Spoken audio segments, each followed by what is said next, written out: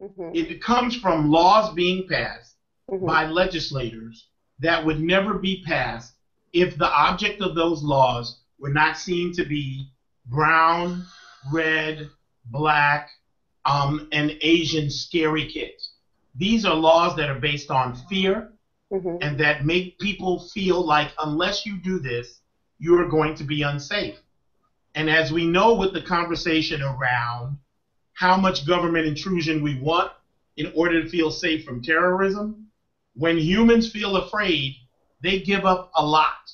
And Right. so these laws, which are passed without many people knowing it, that have, in my opinion, taken away childhood, are based on the fact that the people who are legislating them are legislating them from the communities that they know the least about. They would never implement these laws on their own children.